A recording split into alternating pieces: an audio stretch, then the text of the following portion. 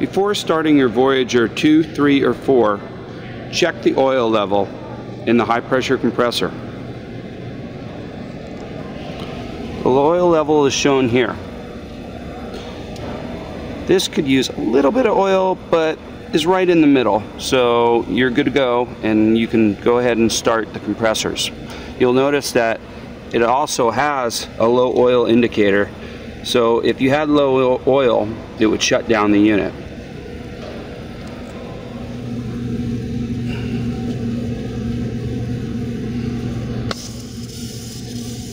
There may be a little bit of pressure under the cap as you remove it.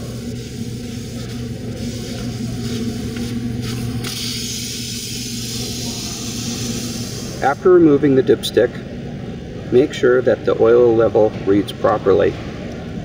You should have your oil level 3/4 the way up on the hash marks. Be sure to put the dipstick back in straight and not on an angle, because there are parts in there that you can hit.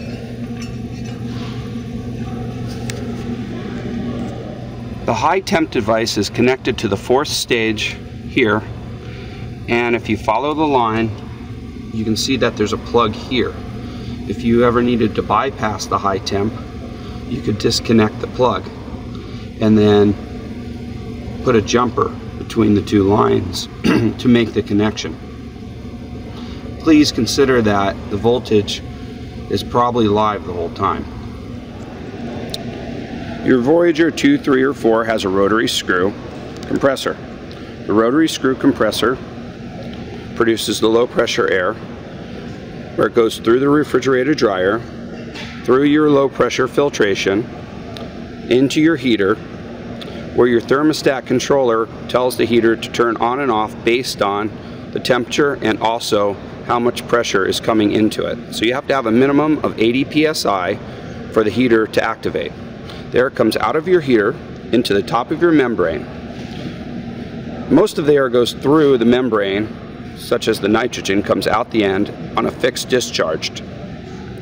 The nitrox comes out of this port on the membrane into your mixing tube. Air from the atmosphere is mixed through here, and then the air comes by your sensor here, which is read on your permeate O2 analyzer, located here,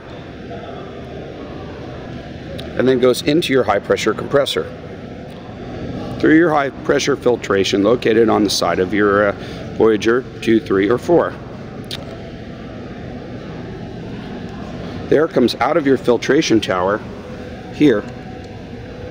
If you needed to change your filters, you would turn off your unit, bleed all the manual drains, and open the drain here.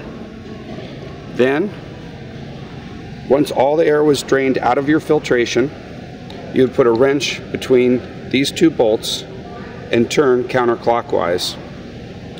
You'll notice that there's 2 different filter numbers, an X65247 and an X65677. So after checking your oil on your high pressure and your low pressure compressor, you can calibrate your fill O2 analyzer. The easiest way to check your O2 analyzer and calibrate it is to remove the cap and just wave your hand in front of it and calibrate it to 20.9. The Voyager 2, 3, and 4 is divided up into 2 sections. Your high pressure compressor from here over, and your low pressure compressor from the center to the left. Your control for turning on the high pressure is here, and your low pressure here. Your permeate O2 will be calibrated by turning on your high pressure compressor. You'll adjust your O2 percentage up to 40% with this knob right here. Your LP pressure will come up after about 1.5 minutes of runtime, and your cabinet temperature, your heater temperature refers to the heater temperature on the membrane. Your oil temperature here refers to your rotary screw oil temperature. Your oil pressure for your high pressure is here. 1st stage, 2nd stage, 3rd stage, and final stage on your high pressure compressor, and your fill pressure. So we'll go ahead and we'll start the high pressure, and then we'll calibrate our permeate. As soon as the compressor starts, you can go ahead and calibrate to 20.9.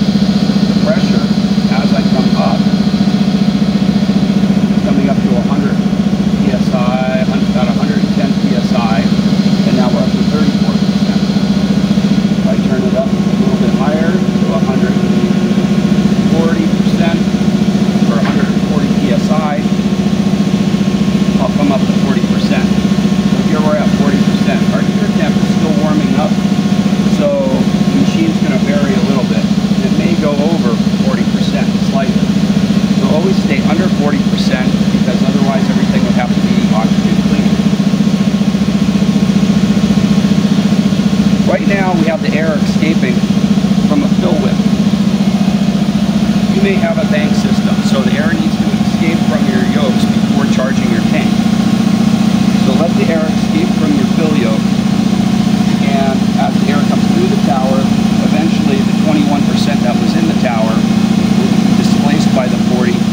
When both of your Pro 2 analyzers read 40 and 40, then you know you're ready to close the valves and fill your tanks. If you decide to change your percentage, you'll need to wait until the air moves through the tower by bleeding the air once again at the fill yoke. If you want to pump regular air, you would just turn your low pressure compressor off. As soon as you turn your low pressure compressor off, you'll see your permeate pressure, or your permeate O2, drop. And if you want to turn the high pressure compressor off, you can turn your high pressure compressor off. You'll notice that the machine is still running on the low pressure side. It takes about a minute or two for the compressor to cycle down. Eventually it will turn off.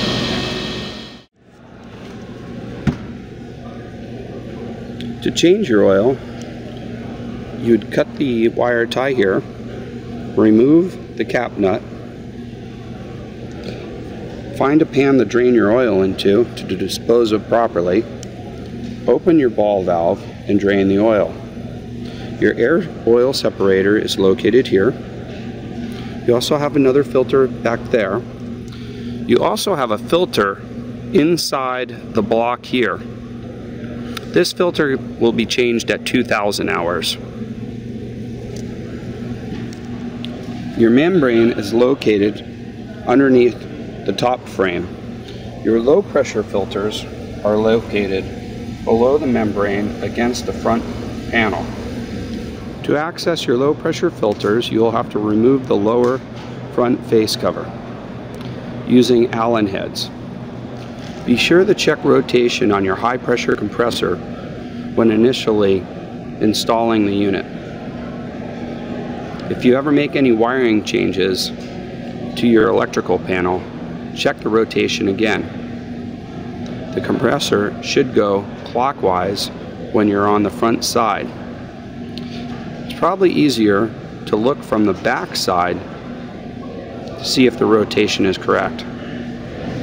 There's a rotation sticker on the back side of the Voyager 2, 3, and 4 to indicate which way the fan should go. If you look in while someone bump starts the machine by starting it and then turning it off right away, you can see which way the fans go to be sure that you have the correct rotation.